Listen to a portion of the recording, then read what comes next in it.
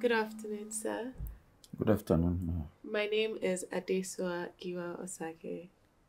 And good afternoon, everyone. Today I am here with Buba Galadima.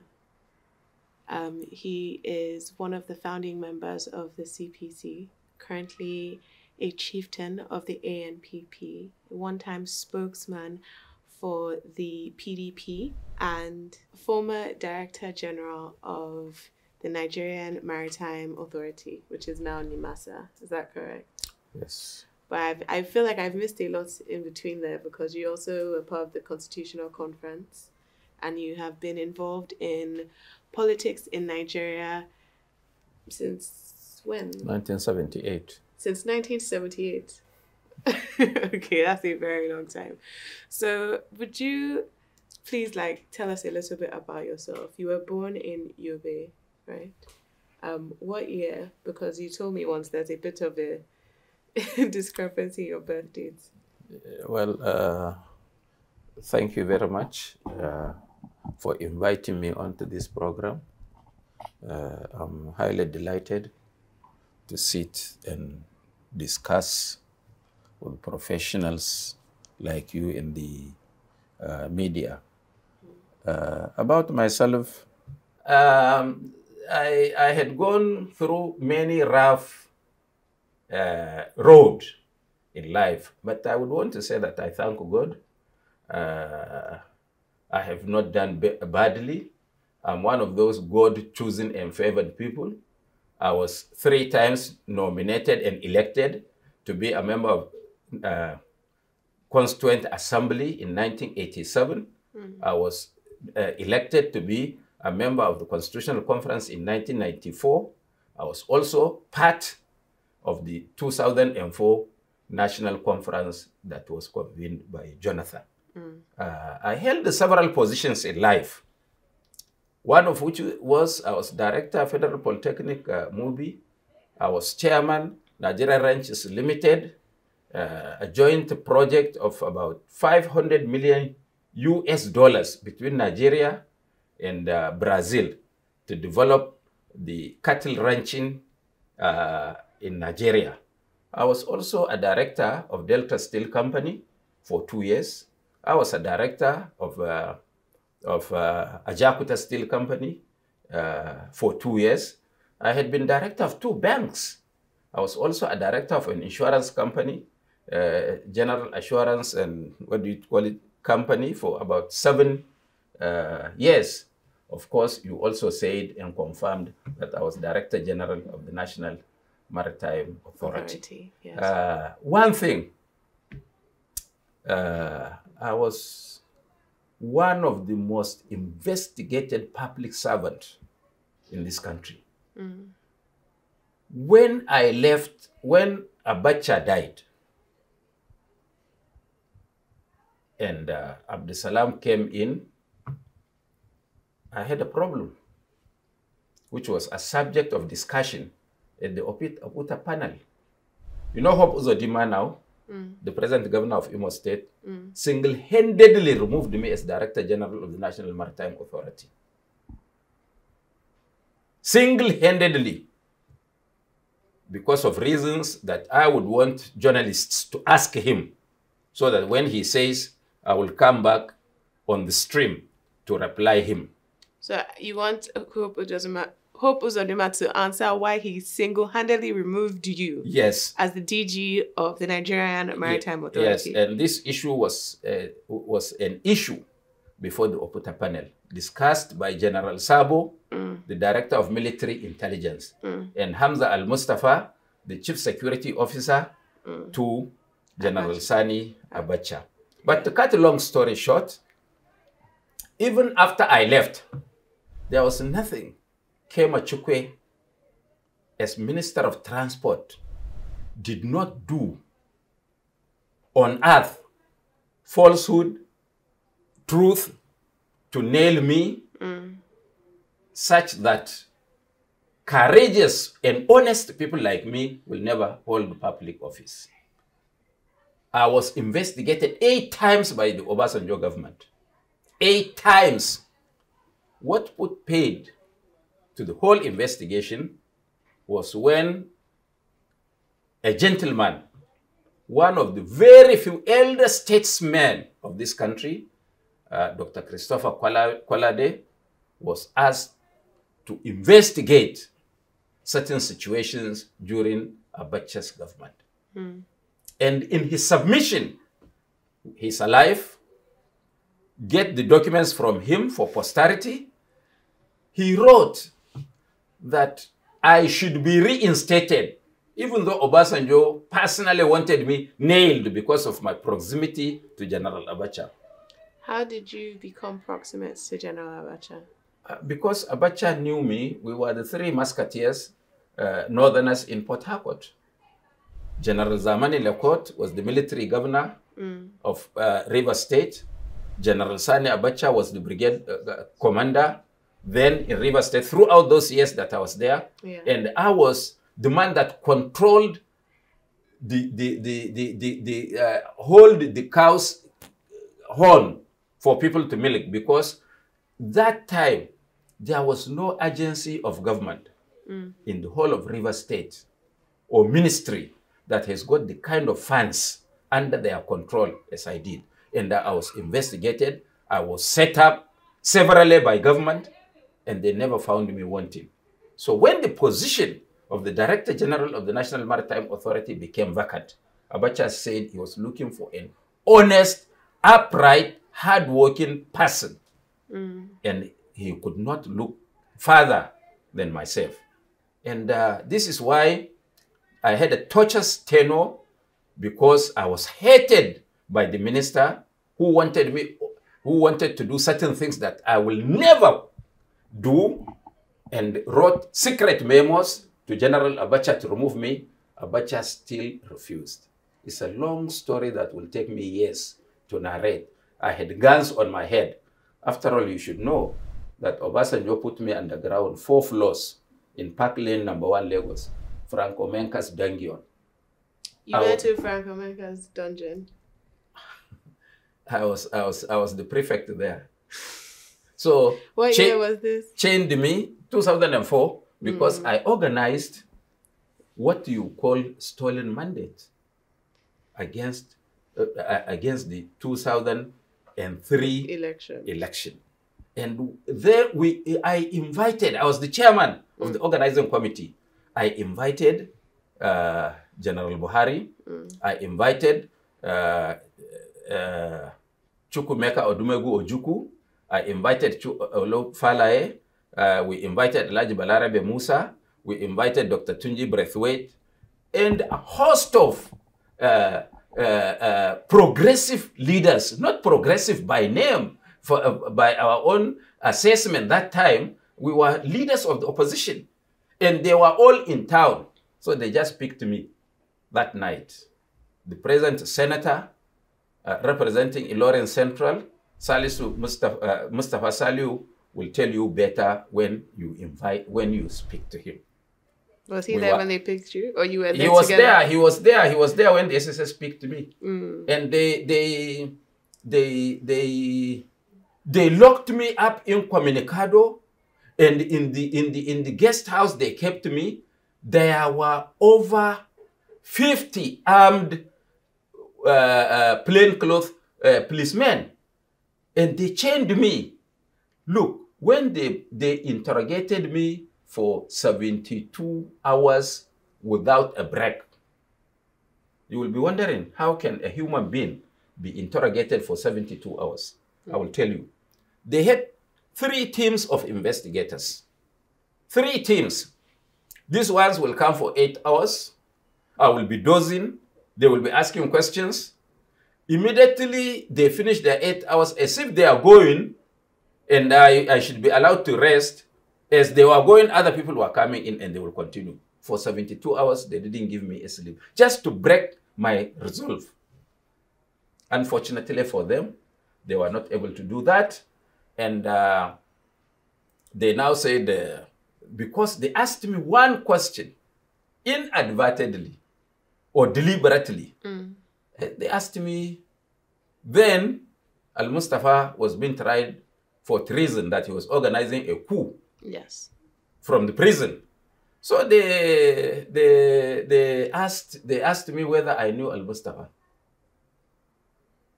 Being the honest person I am, forthright, I said yes. We are from the same place. Because he comes from Unguru, while I come from Gashua. Only 65 kilometers separate us. And we see ourselves as the same people. Said, okay, since I know Al-Mustafa, I am a party to that coup. So myself, General Adeka, and several military people, 39 of us were arrested. 38 of the 39 were all northerners. That's how I got myself into that Frank Omenka'S Dengion. And the world should know how I left that cell. The Germans and the EU put a pressure on Obasanjo's government and said, I am a political prisoner. That what they were doing to me is political vendetta. And they put that pressure. But I would remember the last time I met the military tribunal. They set up a tribunal of 10 generals and 2 other members. Late Labaran Murno was DIG. And I don't know whether Buba Galadima is still alive from Plateau. He was director of SSS in Lagos. They were members of the panel. When they brought me in chains and put me in front of them, I started looking at them because they had the U shape like this. So I started looking at Labaran Murno, who was a DIG. I put my eyes straight on him. After some few seconds, he had to put off his head because I thought in his mind, because I knew him, we knew each other, we stayed in the same area in Maiduguri when he was inspector of police, 1978. So you were friendly. So he just did like this because he thought that I will call his name. I didn't, but I was using psychology. So I look at everyone, each of them, I look at you straight into your eye. You have to blink. You have to blink, including the Major General who was chairman of that tribunal, somebody from Bendel. What year was this? 2004. 2004. So, 19 years. So, I followed this all. By that look alone, I knew that I have disarmed them. So, but the last time, which I would want to say, no, I have to go back to something. Each time they bring me from the dungeon inside, because I wouldn't know the day or night or which day, Sunday, Friday, or I wouldn't know. It's blank, and they give me bottle to urinate inside. They give me some pop to pass if I want to go to toilet, and nobody is allowed to say a word to me for all the time that I stayed in that hall. The solitary? More than solitary confinement. You will remember that 4 floors down. This is in Ikoyi. Ikoyi #1 Park Lane. It's there up to now. That's where they carry people they don't want. Up to now. A lot of people died there without notice. I believe Obasanjo was also held there during Abacha's era. No, Obasanjo was taken to Gashua, my place. Before he was eating fish. Before then, they held him in Ikoyi. No. They did. Well, it's okay. So is it turn by turn? No. Is that why you guys... Was it, he was held? That's one of when I see people in power. Yes. They do certain things. I just laugh. Right. Because they don't know that no condition is permanent. What they are doing to others now, when they are in power, will happen to them. Will definitely, I'm telling you. We've told Buhari people, we've told Jonathan people, We've told the Obasanjo people, where are they? So, if you find yourself in a position of authority, try to do what is right. So that, look at me. I was never a minister. Even councillor, I was never. I never held public office to amass wealth. Look at, when you want to do this interview, we don't even know where to improvise. I live in a 2-bedroom house for the last 30-something years.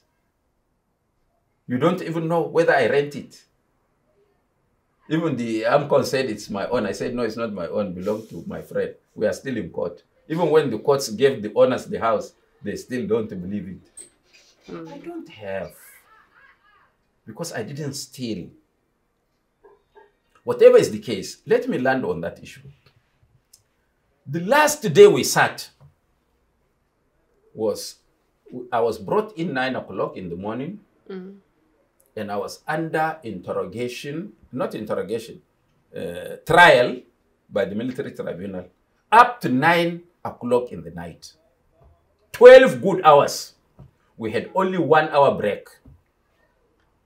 I keep on wondering, if now they arrest me and put me in such a situation as an old man, I would want to go in peace. That time, I can stay for 12 hours without feeling anything.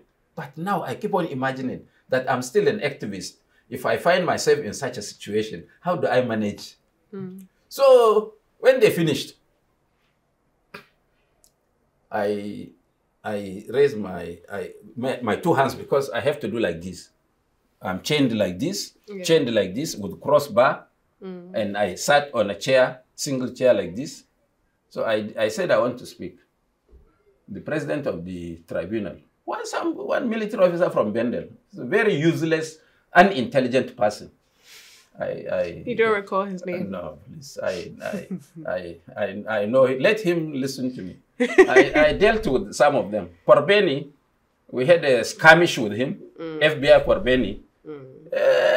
He went and stole a lot of money. He gave a lady, and the lady ran away to America. He married the little girl and said that he infected her with gonorrhea. He can't go to US.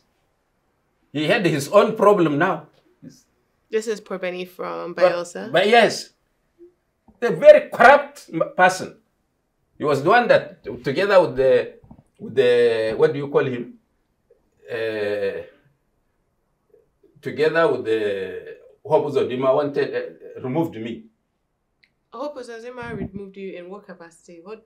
As a businessman. He was a businessman? And acting on behalf of others. I see. And he removed you from... Because I refused to give him money. 5.7 billion. I said, let them write a letter authorizing me to do. I refused. This was in 96? No, 98. 98. Yes. So, that's not the issue. Let me go back to that. I asked the military, the president of the tribunal, asked me, so, okay, Mr. Galadima, what do you want to say? I said, sir, you know, all this you are doing, you wanted to link me to this coup. Yeah. And you also wanted to find out whether General Buhari was the one that was instigating me.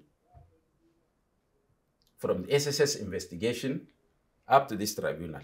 All of them rapt attention. You cannot find any of the two. I don't do anything on the instance of another person. Whatever I do it because I'm convinced that what I am doing is correct and right. So Buhari, take him, if you want to arrest him for coup, go and find other sources. Buhari had nothing to do with that coup. Al-Mustafa claims it's a phantom coup. No, listen.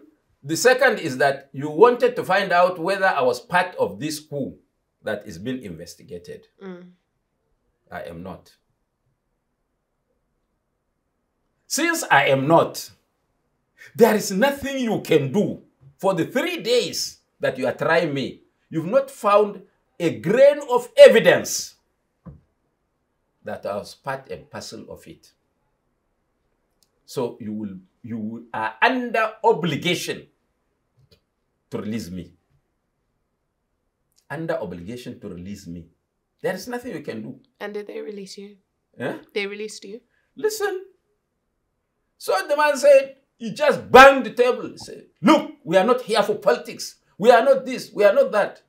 Then General Lemu, of blessed memory, cut in and said, look, sir, this is a life and death matter.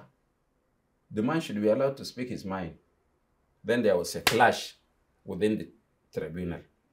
There were 4 Southerners. There were 5 Southerners and 7 Northerners. So it became a North and South issue. I was shocked in a tribunal that was set up by government. That is how I don't know what happened. One day I was just inside.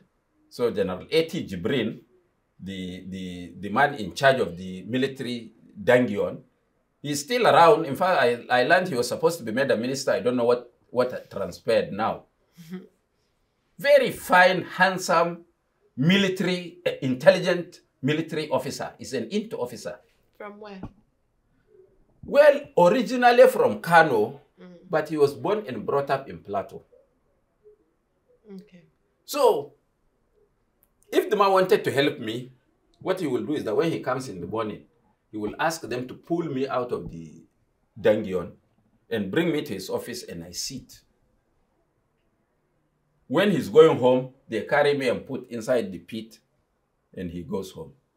At least I will never forget this. I've been looking for him since I left that place to thank him. I had not seen him. And one thing again that Nigerians need to know, the issue about us is not religion, it's not tribe. There were 2 young officers who come to pick me every morning. And I can say this because I'm sure they left the army by now. Young officers, 2 of them. There is a Land Rover full of soldiers in front, 505 in the middle, and 2 pickups full of soldiers.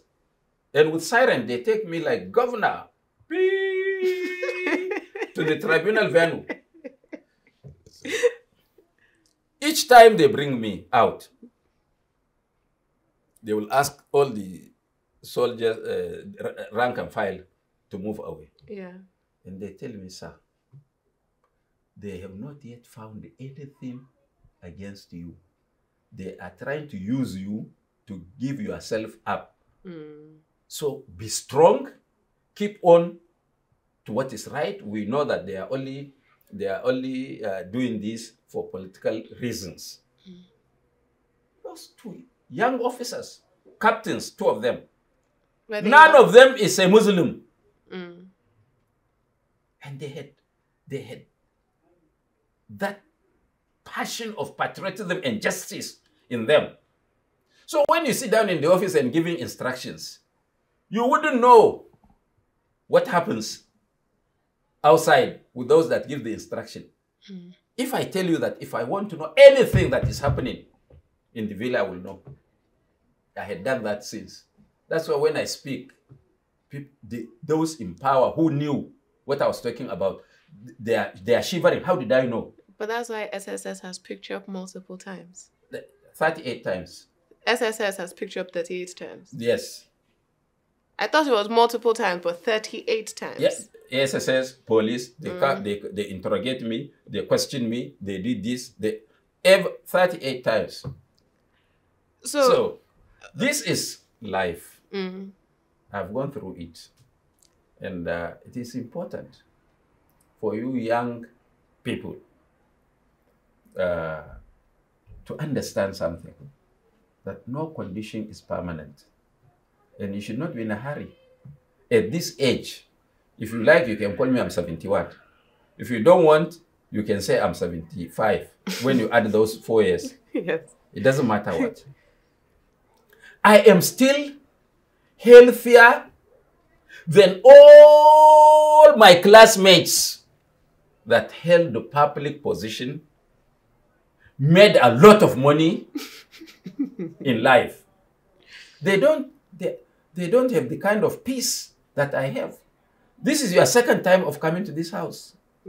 You've seen how still people revere me, how they come in and go out. There is no house in the whole of Abuja where people drive in and out like this house. And I have nothing to give. Sometimes I hardly feed. But you give people free food. People in there that just... God brings the free food. Like you now, if you are going, you have to drop. You think I'll just talk like this and you go away? No. So this life is very easy. And people should take it easy. Oh, we will take away this man's victory by force because we are in power. I just laugh when I hear it. You can do it. But that is temporary. Like what is happening with our neighbors here in Niger. I just pray for this government that if they start the war, which they want to do by all means, they are forced to do. This war should not last more than 3 days. If the war lasts 3 days and extends to 1 month, only God knows, either mutiny happens in the army or a revolt will happen within Nigeria. So if they want to be swift, 3 days is the maximum time they will stay. Once they don't do that. But they should ask themselves, how did the overthrown government itself came to power? Did they remember that the Buhari government forced this government on the people of Niger? When out of 8 regions in Niger, the man overthrown won only in 1 region. And then when this was happening, the day this government was announced to have won election, I said on BBC, Radio France International, and Deutsche Welle that this government will not last because they will come the way they will go the way they came. And I gave them 2.5 years. I'm afraid to talk sometimes because 99% of what I politically say had been correct. So I want to ask about your relationship with Muhammadu Buhari. We are the best of friends now. You are still the best of friends. Of course, why not? He thought I will die. If he thought maybe I will die if I didn't get position. I'm looking healthier than him. And I have more respect than him. If anybody denies respect I have, let's attend a public function with a public officer and me, a proletariat, a common person, and see who do people gather around and joke with and talk without me giving penny, without them knowing what I have to give. Nothing. You said that Buhari set Nigeria back 100 years. Yes. This was somebody who was your best friend. You were picked up multiple times because you were supporting him both publicly and in your personal capacity. And then, as you said, no condition is permanent because if I remember, you switched to the PDP, joined the Atiku team, and in 2019, Buhari's SSS. I didn't. You didn't switch? No. But they picked you up? Yeah, they wanted to pick me up. They didn't pick you up? They didn't get me. It was misreported? No. Because, there was when you tweeted... There is a difference between picking me, detaining me, or having me. Okay. You must have made an attempt, but you didn't see me, or you didn't get me. So what happened in 2019? No, because I saw their moves and I was alerted. So I left the house, leaving all my phones. Because if I have my phones on me, and people should know that if you commit an offense, don't go with the known telephone on your body, because they will zero on you wherever you are. Yes. So I left. I was told, and I saw the movement. I know when they want to pick me each time. I know what they do. So I'm an experienced person in that. You're an experienced political detainee. Well, so now the Atiku story. You know, we formed a splinter group. We left the APC and formed a splinter group called Reformed APC, RAPC. And I was made the chairman. That group included Senate President. That group included the Speaker of the House, Saraki, yes. Tambuwal, Konkoso, and about 5 governors or so. Yes. So we formed the RAPC. And this wisdom came when elections was getting near, where to align. Do we still work for APC or we work for PDP? And we entered into an agreement, an alliance with the PDP. With the PDP. Yeah. So they found it expedient to give me a role. And the role is to present their face. If I become a spokesman, it will be the face of the RAPC. That is how we fought the election. And we fought that election. And up to now, I believed that Atiku won that election. It was denied him. And you can never tell. Atiku should also search himself why he's always been denied victory. He needs to. Seriously.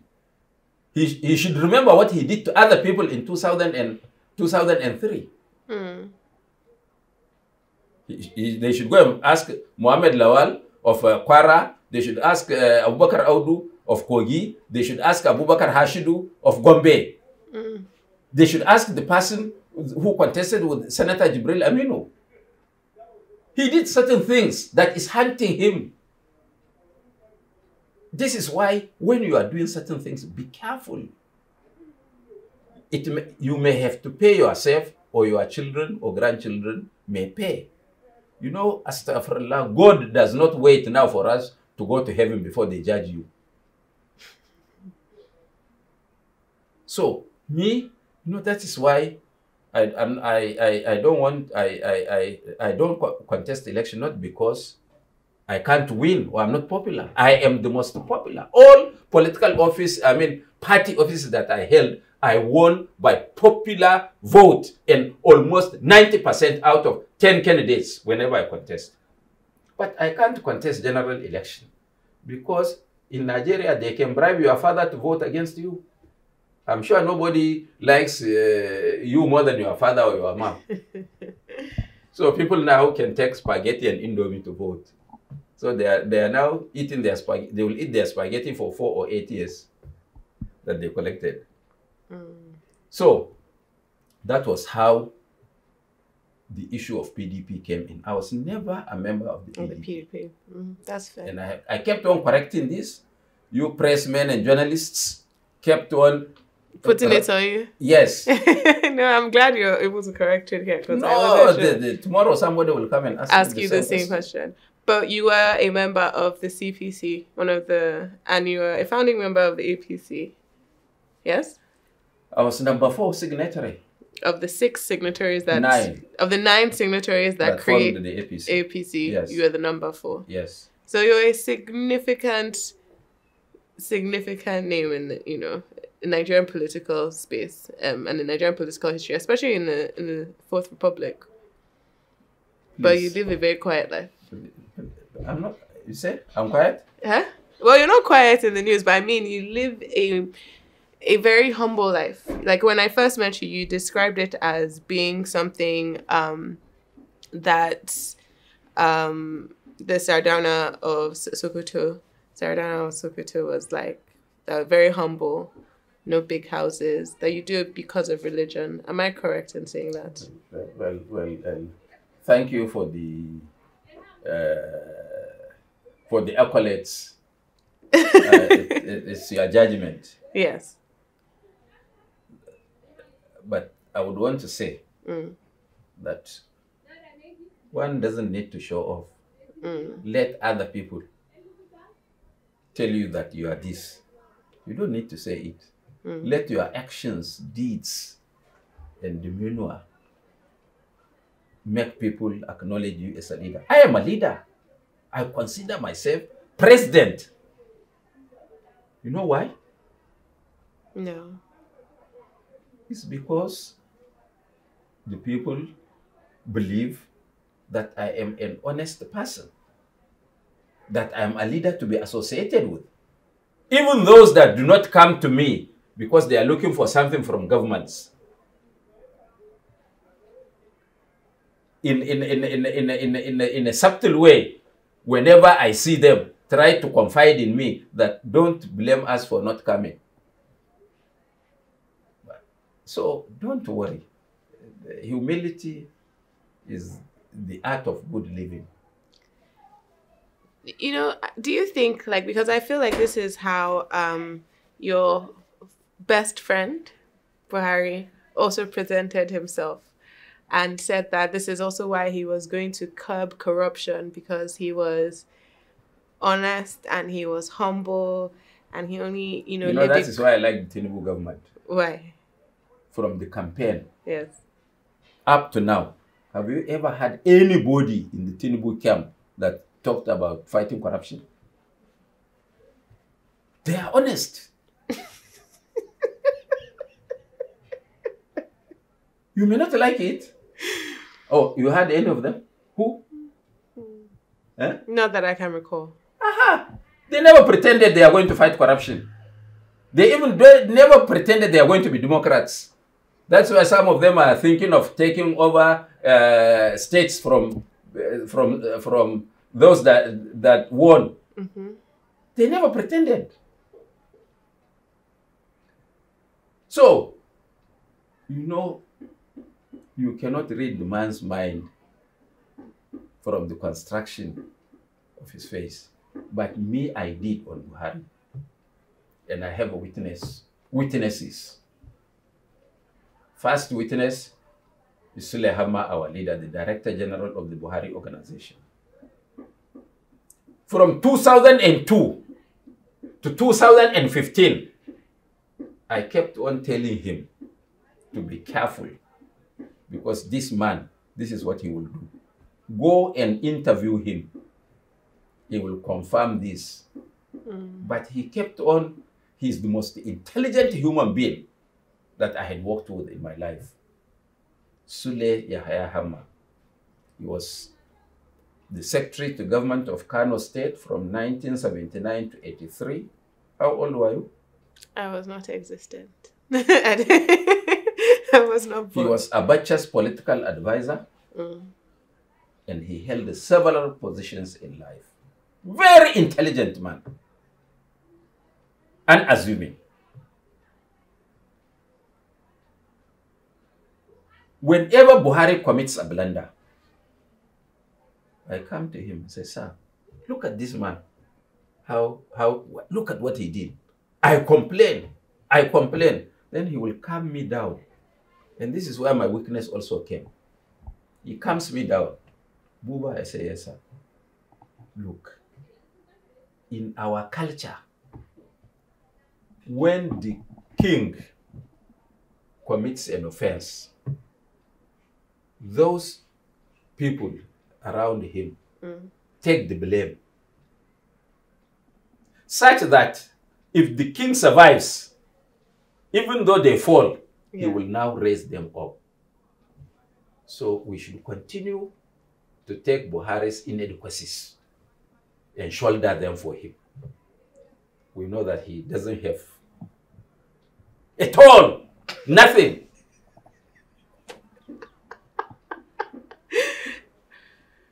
That is one. Two, Buba, why are you shouting? Leave him. After all, when he forms government, we are going to run the government. Who does he have to run the government? I said, no. He said, no. How? I said, no, this man is just waiting to get rid of us. Sule Hamma didn't believe me. But he kept on, because it's very, the way he will explain any situation, you can't believe it.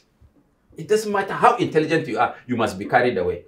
So, the day Buhari was announced president, he came to the national headquarters of the NNPP to do his acceptance speech to Nigerians. We were in the front row. I was number 1, Silahama was number 2, and others lined up like this. So when he finished, he came to us. He came to us and started greeting me. He gave me a hand like this, took off his head, and called me Buba. He gave his hand to Sule, took off his head. I was watching him because I'm very observant. He shook him and said, Sule. So when we left at about after 5 a.m., everybody drove to Buhari's house. Sule Hamma wanted us to drive there. I said, no.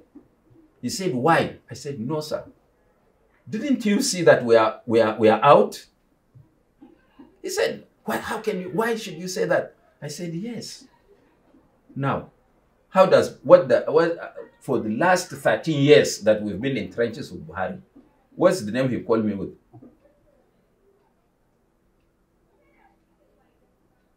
He said, he calls me engineer. Mm. Today, he called me by my first name, Buba. How does he call you? It now dawned on him that Buhari always calls him Dokaji. It's a title given to him by the Sultan of Sokoto. Mm. Today he called you Sule. He has stripped us of all those titles we have. That means we are out. He didn't believe me. Are we not out? Were we not out? Mm. And this is not even because of me. The board of trustees of the APC never sat since 2015 up to date. They never sat? They never sat. Board of trustees of the APC. Why? You should ask me now. Because of me. Why? I don't. You have to explain that. Because Buhari didn't like my face. Didn't like my guts. We went one day for a meeting of caucus of the APC, of which I was a statutory member by my position as a signatory to the formation of the party. And he saw me. He was so upset. The moment he saw me, he changed face. So, everybody, they are sitting on a high table. So those of us, I don't know, common people sitting on the hall like this. So everybody, we lined up to come and greet him, president. When it came to my turn, he gave me a hand and he did like this. And I passed. I came and reported to my boss, Sulehama. He wasn't a signatory. Reported to Tony Momo. Then, we came for another meeting. There, he saw me again. He caused a committee to be set up under the present president. Under Tinubu. Under Tinubu. And with the directives that part of the constitution, which authorizes the signatories to the party, to the formation of the APC, should be expunged from the constitution such that he doesn't see me anymore. As I speak to you, Tinubu has never submitted that report. So he's still my friend, ba? Who? Buhari or Tinubu? Buhari. Oh, he's still your friend. It's okay, since you say so. Nah, when I'm going to see him, yes, because we intend to go and greet him. In Dara. And yes, and tell him, sir, we thank God for bringing you out of that hell alive. I want to go and tell him. We know that when we go there, he will not allow us, so we'll carry you to report. From there, I will speak.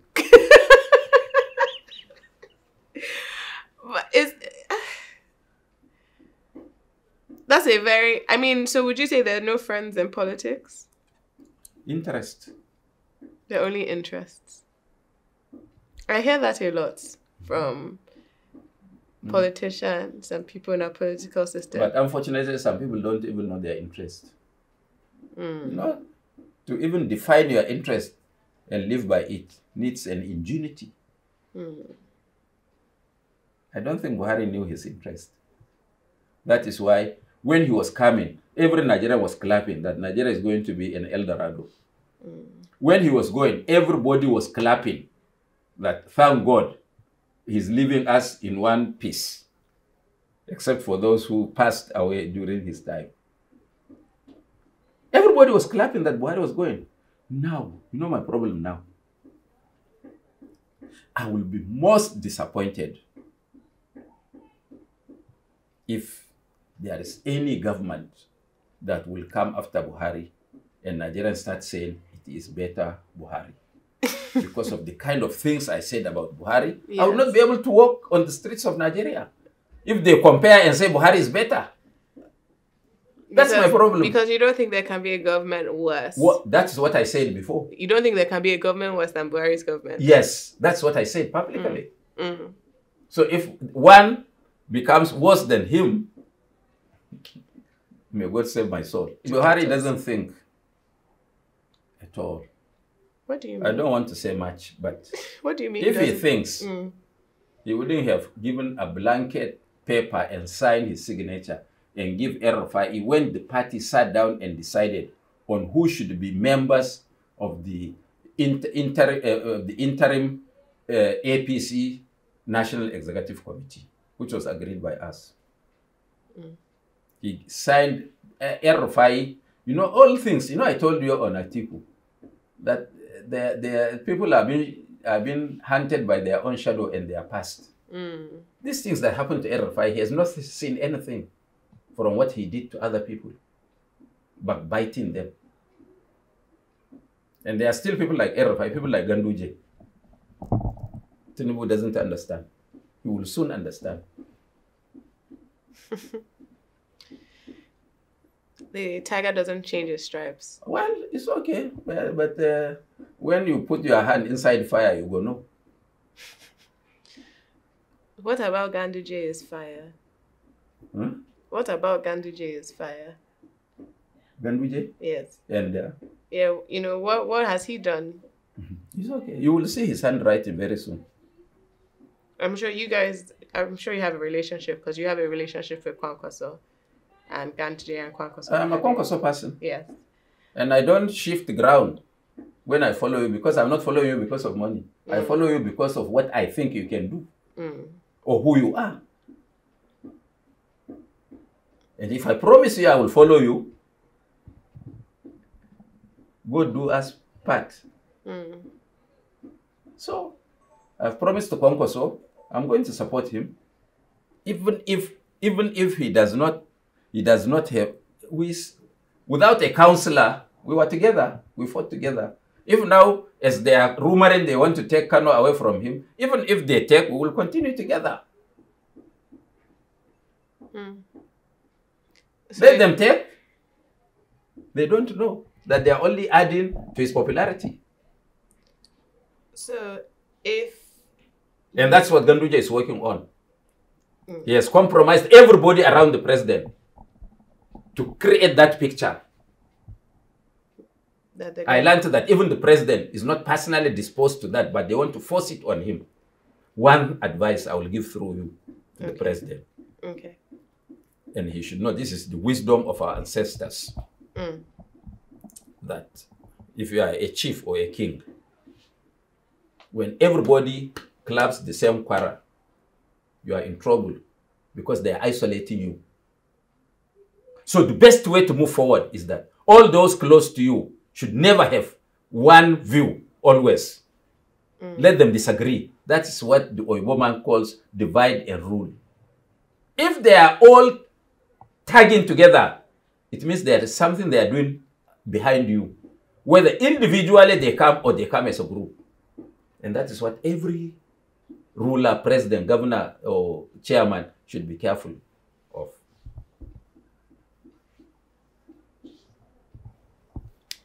So Ganduje wants to take Kano back.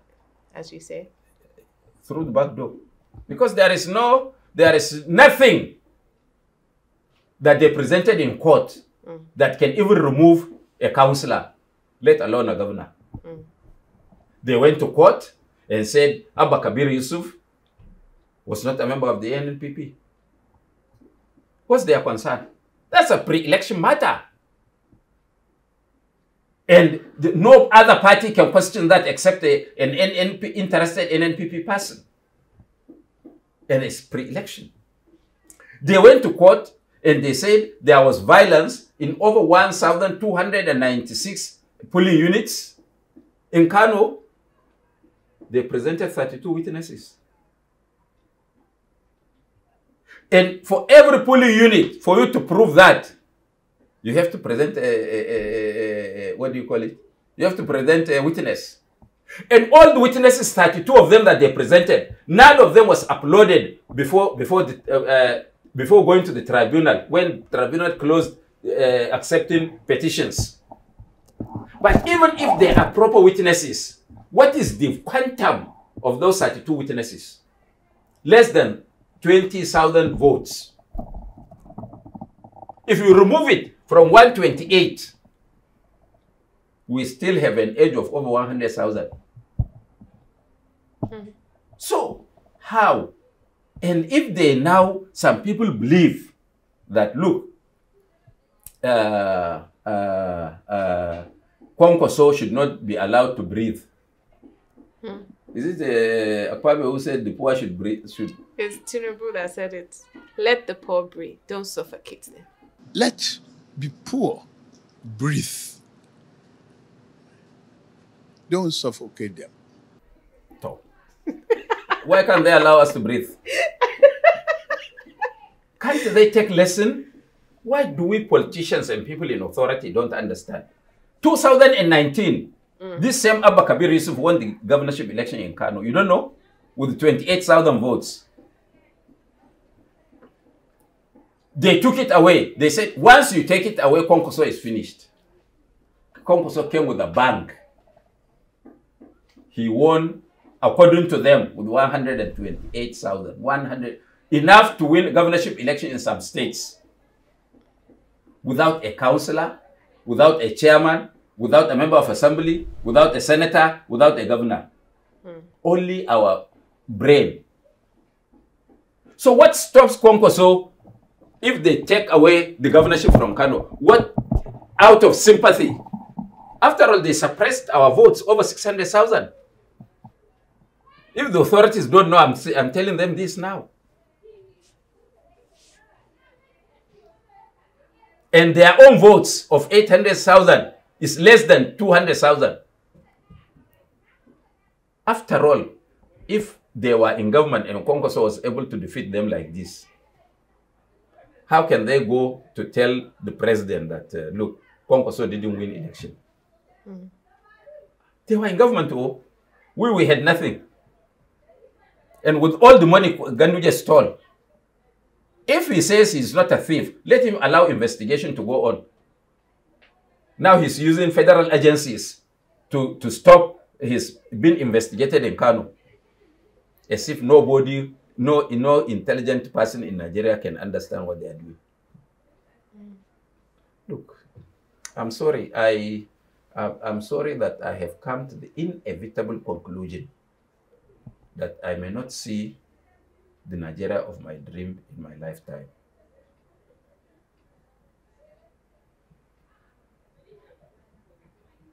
That's a very, very sad thing. I may not see. That's why I'm keeping quiet. Have you lost hope? Completely. Not because of those that are in power or seize the power, but because of you people. There is nothing under the sun that I have not said before this election. Nigerians decided to take Indomie, 200 naira, and voted for rocks across the country. So the BBC, Voice of America, Deutsche Welle, Al Jazeera, CNN, They had requested to interview me, TRT. I said no. All the things I needed to say, I said them before the election. I have nothing new to say. People are hungry. Let them die. It's their fault. Do you know Radia? This thing they put grain and do like this to remove the... To remove the dirt. And the chaff. Chaff. You know that one? Anybody that buys that one knows that if you put water, the water will pull down. Will fall down. It cannot sustain the water. So what is the problem? Yeah, I'm supporting Tinubu 100%. You're supporting Tinubu? 100% to deal with Nigerians. Jeez. People like you. So that when next election comes, I will now see whether when people bring money, you will vote for them. Or you will do your conscience. I want to say that I think a lot of people vote their conscience, regardless of if there's money involved or not. Even if I'm talking about my demographic, even young people in Lagos did not vote for Tinubu. They were the closest to him, and he did not win the election there. It's true. I live in Lagos. I don't know anybody who is my age who voted for Tinubu, who's not related to him. But I will blame. I blame. No, it's true. I don't think it's fair to blame us. You guys have the power. You have the money. You have the knowledge. They said power belongs to those who take it. Huh? Those who take it. Power belongs to the people. So what are you doing? If you coerced and compromised, which means you've supported what had happened. You've supported evil. Supported evil? Yes. Because rigging election is evil. This life. For how long are you going to live? You are what age? I'm 30. 30? Yeah. Can you live for 30 times 30? No. Shebi will die one day. If you don't die today, you may die one day, even if it's 200 years. So what's the issue? Look, there will be time to talk. Let them finish. I want to ask because, you said you're not in it for the money, and you're not in it for the power. So you're not in politics for the money, and you're not in politics for the power. So why have you been actively involved in politics since 1978? Justice. I want justice for my country, for every citizen of my country. I have about 8 children, your age and above, who have read book from one cover to the other, master's degrees, medical doctors, IT experts, and whatnot. None of them could get a job.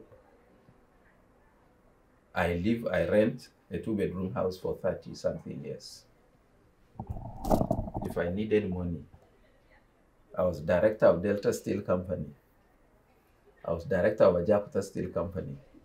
I was director general of the then NIMASA. I was project engineer, secretary, schools building committee in Rivers. Over 500 million naira then, which is over 500 million US dollars. I was chairman of Nigerian ranches with a paid up capital of over 500 million US dollars. I was director of 2 banks. I was director of an insurance company. If it is the money that I had wanted, I could have soiled my hands and I wouldn't be able to look at you straight into the face and talk to you, because I would be afraid of my past. Is there anything more than freedom and rest of mind? people like us. It's shameful that at my age, whether 71 or 75, I'm still in trenches fighting for the good of this country. If you make me minister, for example, or CBN governor, what is it that I will do which I have not done? What is it? Marry young girls like you? Or drink beer or wine? Or take pepper soup? Even the food I eat now, I have to do it with caution. Food. But if my children take drugs, and I'm always on the way to rehab centers, or I always keep an eye on them, it's not good for me. That's why we have to fight to make sure that the society is cleansed. And there should be justice. Just because you don't have money, you will have no access to good things of life. Or because you have no parents that are placed in strategic position. Don't you think that this can breed revolution? Do you know the kind of revolution that is taking place in West Africa? Guinea, Mali, Burkina, Niger? Except for the coup in Niger, could you have known that the French take uranium from France, from Niger, and almost for free? And that if they are paid the exact amount that they sell that uranium in world market, Niger would have been at Dubai. Our eyes open by day. And we speak because we had experience, we know. So we tell you, if we don't tell you the history of this country, what are you going to fall back on when we are not more here? And we will not be here one day. Very soon, maybe. What do you feel particularly sad about the, drug usage in the north and the insecurity that's going on in the northern Nigeria right now, especially under Buhari? There seems to be a deterioration. The truth of the matter is that nobody wants to tackle the insecurity, so let's leave it. I wrote a paper I can bring you, 2011, delivered a lecture at NIPS, Nigerian Institute for Policy and Strategic Studies. NIPS, JOS, delivered a lecture. There were over 50 retired and serving generals. There were over 50 police commissioners, retired and serving and above. There were intellectuals. I received a standing ovation. And everything I have said in that paper has come to pass. Let me tell you, if I look at you straight into the eye and say, look, if you are not careful, so will happen to you. Just pray to God that it does not. So, the truth of the matter is that no government is serious in doing that. And you see, our clergy are worse than the illiterates. Our clergy. The religious clergy. Yes. They are only after money. And these are people who will tell you that, look, don't vote for Mr. So because he doesn't have money. Is that money that qualifies you to be a good leader? Now I don't have money. Can any of those who have money talk to you the way I'm talking? Is there anything you can say that can give hope or motivation to the younger ones? Not necessarily about revolution, but about how we engage the political system. Should we join political parties? Should we start our own? Should we, do we need funding? Like, what can young people do? Because I feel that we can't all just jackpot, we can't all run away. Well, I told you that I joined the politics under 30. And by 1979, I was 27. I was nominated as minister from my state. So, but we have a difference. When I was in school, then, I was also assisting my parents. When my parents passed away, I started assisting myself. Now I have children. My children expect me to still look after them instead of them looking after me. That is how the society has degenerated. If you want to make an impact, you shouldn't be in a hurry to make money or to be in power just with like a flash of lightning. You have to work hard for it, such that in trying to work hard for it, you can gather experience. You will know the pitfalls. You will know the plus and minuses of situation. You children of nowadays don't have that patience. And it is that patience that is needed to catapult you to whatever position you want to be. Yeah. But I think forming a party on your own and starting from your own level doesn't assist you. You have to join existing political parties and you learn on the job. That does not stop you from aspiring to the highest position in the land or the political party can provide. But do you feel like these places are so rotten that if you go there, instead of you being good in the system will make you worse? No. You don't That think so? that means you didn't come with the principles. If you have your principles, which you have nurtured and concretized, it doesn't matter where you enter. It will not change you. Like me. Anybody that knew me when I was monitor in 1959 in primary school, and when I was monitor 1966 in secondary school, when I was chairman of the Basic Studies Students Union and chairman of ICSA Hall in ABU, knew that Buba Galadima has not changed all these years. I've not changed. My yes is yes. My no, even at a point of death, is no. The military knew that. The SSS knew that. The police knew that. So you have to have certain principles. If you are dying, die for a cause. Can I ask, do you have regrets of being part of the Abacha administration? I had severally answered this question. For me, Abacha was the best president that Nigeria ever had because he held this country like this. And Abacha, I will tell you, this secretariat, your federal secretariat, who built it? National Assembly. Who built it?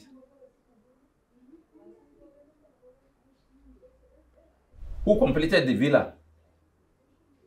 So he did well with infrastructure projects. Infrastructure. Throughout Abacha's 4 years plus, the dollar was at 84 naira. How much was fuel? It never changed. You can plan for your business.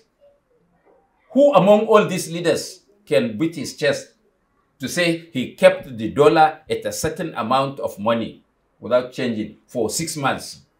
But at that point in time, the dollar should have gone down with our oil sales. So keeping it the same is only an achievement because of what has come afterwards. Do you know that he was under sanction? Yeah. Do you know that the oil was being sold for $15 under Abacha? You forgot? I didn't forget he was under sanction. Maybe you are too young to know. Yes. And he was under sanction. Nobody's taking our oil. They were still taking the oil. No. Maybe stealing. You can't attempt to steal during Abacha. There was sanity in the country. Can they take your handbag on the street during Abacha? Yes. Abacha? Yes. Well, you didn't know, please. You said you are 30. Yes. When did Abacha, when did he become a president? 93. Eh? 93. From 93 to date, how many years? 30. 30 what? 30 exactly. Huh? 30 exactly. 30. Exactly. Which means you are just born, and you are just born. You knew what was happening. No, Thank you. Okay, let me ask you like a specific question. Frank Omenka, the torturous dungeon who you were in, he came up under Al Mustafa. That's part of the Abacha regime. Yes. So the people who were empowered later became your torturers. Let me tell you something. You may not understand. Okay. You see, it's your intention that drives what you do.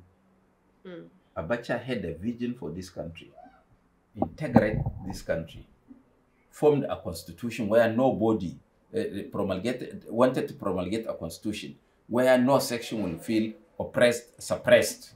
That was Abacha. This is why he adopted a modified French system, that you have a head of government, you have a prime minister, such that at every point in time, when the president comes from the north, for example, the prime minister comes from the south, the prime minister manages the government by law, and the president only manages the currency, the defense, and the economy. That's power sharing. That was his thinking. I may not disagree, I may not agree with him, but he has his vision. Which of the presidents has any vision? Now I ask you, tell me. I don't want to do comparatives. You can't compare because you didn't know Abacha's regime. You are told. No, I studied it. Like I studied. You studied it from the point of view of his enemies. Not just of his enemies. I think. Did you study it from my point of view? Huh? Did you study it from my point of view?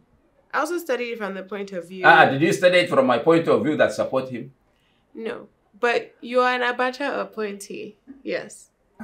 You were DG. The Sardona of Sokoto said something. Okay. Before you were born. Okay. When he established the new Nigerian newspaper and the radio television Kaduna, he said he has to establish his own trumpet so that they blow it, he blows his own. Because the other people are too busy blowing their own, such that they will have no time to say what he's doing. So, for you to now get anything about Abacha, you have to go to Abacha people who believe in him. Or, in the alternative, bring those who are writing against Abacha and bring me and pair us on a television debate. And let them say what they had done better than Abacha. And I will tell them why Abacha is better than each and every one of them. The mere fact that he stepped on toes does not mean that he was a bad man. I think, like, human rights abuses is not the same as stepping on toes. But Abacha, did Abacha tell you that he was voted in by you? Huh? Did he tell you that he was voted by you? What do you mean? Voted into power by you? No. Who voted him? He took power. By? Force. And maintained it. Barrel of the gun? Yes. So he never pretended that he was a Democrat. These people who are pretending to be Democrats are worse than Abacha. Abacha didn't take anybody's election. But he did take lives and liberty. Of who? Tell me now. No accusation, tell me. Okay, we can talk about the ones that were... No. Now we are getting closer to the facts. Okay. Whose life? Oputa panel. Attempts on Alex Ibru, Pa Abraham Adesanya, Kuriat Abiola, liberty of even someone like Bayo Oshinawa, who's not well known, but spoke at the panel. He was accused, or it was confirmed that he did it? Well, it was an accusation because he lost his life. So you have no point now, since it's an accusation. Okay. you must have tried him even in absentia to establish that. Because these are his enemies. That's why I'm telling you that you heard from the other side of the coin. You didn't ask the other side. I'm asking the other side now. So I'm telling you the other side that is no. Okay. If they have any evidence, we need it. Abacha can be tried posthumously. And how about the Abacha loots? You know, I had spoken about this severally. Abacha didn't loot any penny.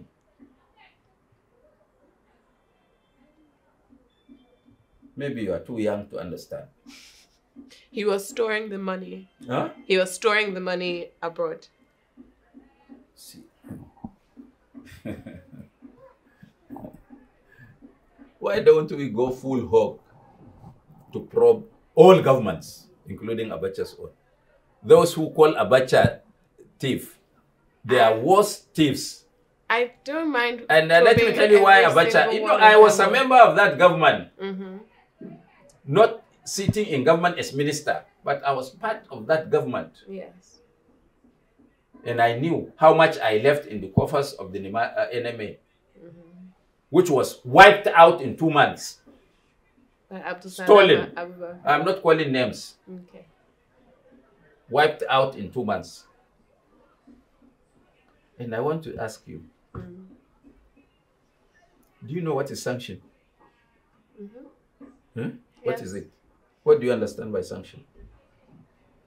I understand that because Nigeria was not a democracy, the West and international community put sanctions on Nigeria, trading with Nigeria, doing business with Nigeria, buying Nigerian oil, or even in terms of sending donations to Nigeria. So sanction essentially means that there's a reduction in inflow of money into Nigeria, right? So it's okay. You don't even understand what it is. Let me tell you what it is. Okay. Sanction is stopping people from getting what they need for their daily life. That is what the Tinubu government had done against Niger. You didn't know that is only on paper. As I speak to you, I know some people that are Nigerians who are carrying food and everything to Niger. He can't stop it. He doesn't know. He doesn't know. You mean that towns that are divided by just a street, the other side of Nigeria cannot eat food or cannot sell commodities?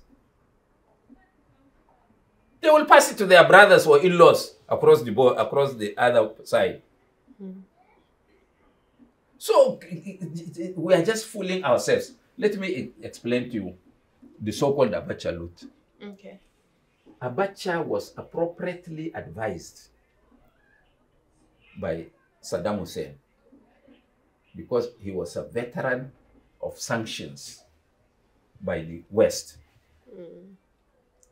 Plus Gaddafi. They told him that whatever you will do, since they are putting sanctions on you, establish dummy companies across the world, not linked to you, and gather as much money as you can that can last your country's import for at least 6 months.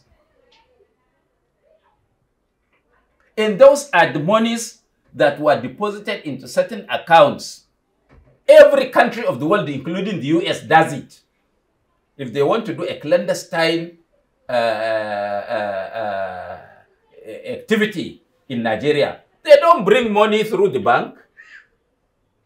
They have some established contacts that can give money here and take there.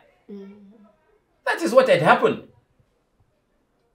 And that time, they could not trace those funds that Nigeria was using to survive and to maintain our currency at 84 naira per dollar. And people, because they hate Abacha, they say Abacha loot. Let anybody come and debate with me. And those countries did not like Abacha because they stood against him. That is why they are fighting the Nigerian military. So, for example, like the money that was kept in Liechtenstein and Luxembourg, 350 Was it million, in Abacha's name? 250 million. Was it in Abacha's name? I mean, Mohammed Abacha No, fought for... nothing in Mohammed Abacha's name. No account was traced to Abacha's family. Mohammed, he put the account Never. under... Never. He petitioned the court for them to not release the money, claiming ownership to the funds. Never. Do you know Babudu?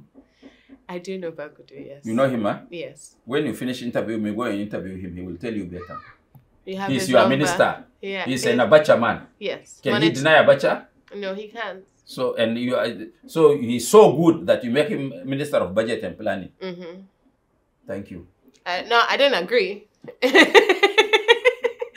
I didn't agree that I was. Did you write a petition to the Senate not to confirm him? Huh? Because he was an Abacha man?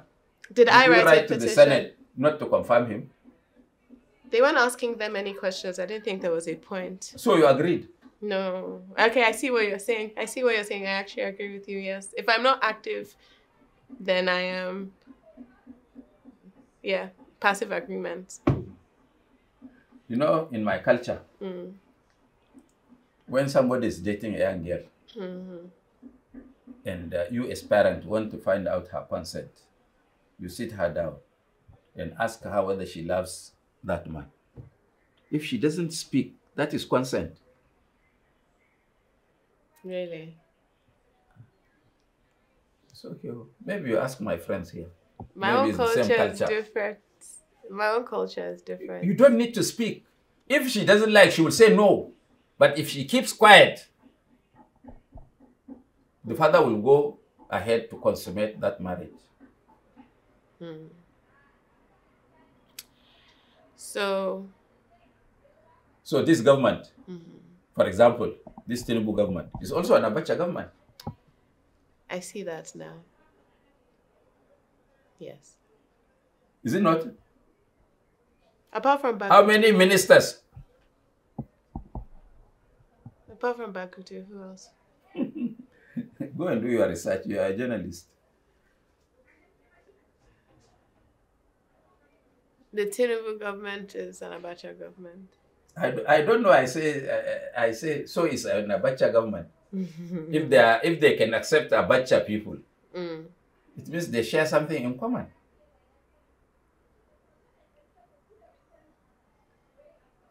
And they need to get Abacha people, because how Abacha maintained peace is a big school for studies.